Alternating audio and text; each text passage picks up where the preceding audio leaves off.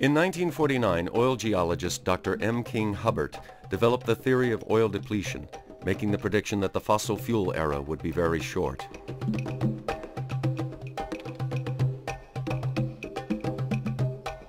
In 1956, he forecasted that American oil production in the continental 48 states would reach peak production in 1970. Production did peak that year, as he predicted.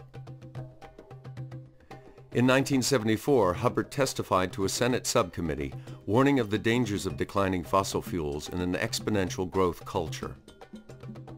The U.S. oil peak in 1970, combined with a crisis in the Middle East, led to severe oil shortages and an economic crisis in the country.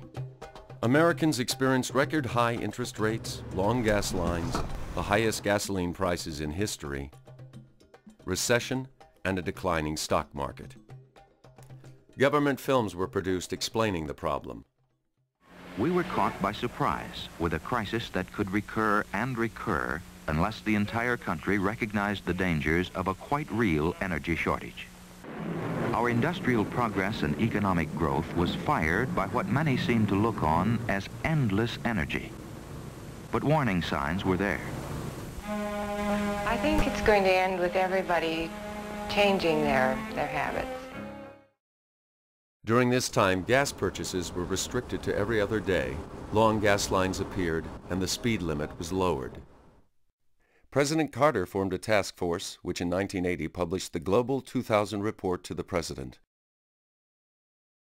The report pointed out that by the year 2000, half of all the oil available in the world would have been consumed.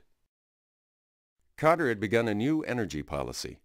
Tax credits were offered for alternative energy, and wind turbines began to appear on the landscape. But then Alaska's Prudhoe Bay and the oil fields of the North Sea came online. The oil crisis eased and prices dropped. Carter's call for frugality and care was rejected. Ronald Reagan moved into the White House and dramatically cut research and development for alternative energy. It was morning in America again, and the country went to sleep for a generation. But the problem didn't go away, as oil consumption continued to increase year after year. In 1997, petroleum geologist Dr. Colin Campbell wrote The Coming Oil Crisis. 3 years later, he founded the Association for the Study of Peak Oil, known as ASPO, and held the first meeting on peak oil in Sweden in 2002. Dr. Ken DeFay, a Princeton oil geologist, published Hubbert's Peak in 2001, followed 2 years later by Richard Heinberg's seminal work, The Party's Over. In 2005, Matt Simmons' book, Twilight in the Desert, challenged the stated oil reserves of Saudi Arabia. A flood of books and magazines began to appear on the market. 25 books were published in 2004 and 2005, and hundreds of articles in newspapers and magazines.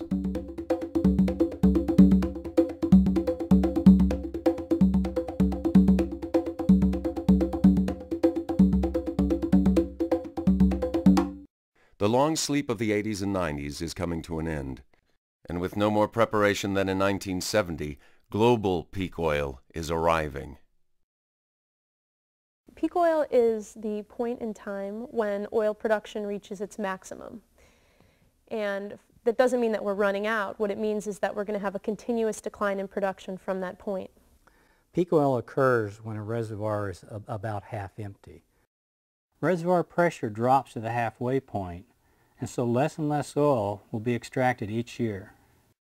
World oil production grew slowly until the 1950s, then accelerated until the late 1970s, dipped for a few years because of the Mideast crisis, and then began increasing again. In a few years we'll hit the ultimate peak when half the world's oil will be gone. Oil production will begin to decline.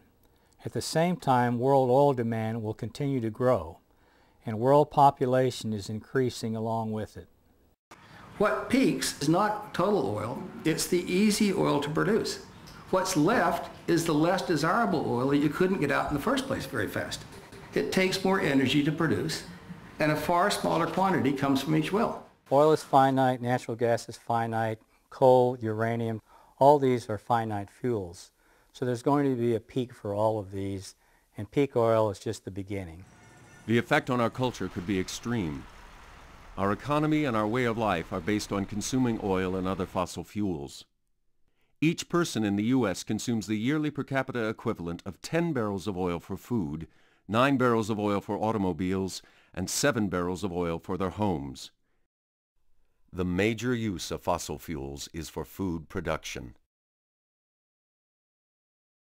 What peak oil means is essentially a limited supply. World oil discovery peaked in the mid-1960s and has been declining ever since. Right now we're consuming about 5 barrels of oil for every one that we discover. That is an unsustainable amount and can't be continued much longer. But at the same time, we have increasing demand throughout the world, especially in developing countries like China. Now, in 1993, China had 733,000 cars on the road, and by the start of 2004, they had 6 million cars. By the end of 2004, they had 8 million cars. They've convinced people that it's nice to drive. Well, the whole vision for these developing countries is that they're going to be like America someday, and that the people are going to be able to consume the way that Americans have consumed. But that's not going to be able to happen. And that's not even possible for America. Americans won't be able to consume like Americans today.